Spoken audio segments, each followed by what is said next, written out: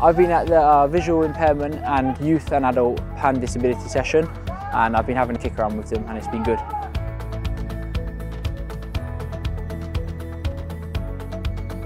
Just meeting all of the different people, kids and adults, and seeing what they have. Some of them are quite good at football actually, so it's been good. It's so important for the foundation to run these sessions because it's good to meet all the different people here and see them playing the sport you love, which is football. And yeah, there's some good players here as well, which is nice to see.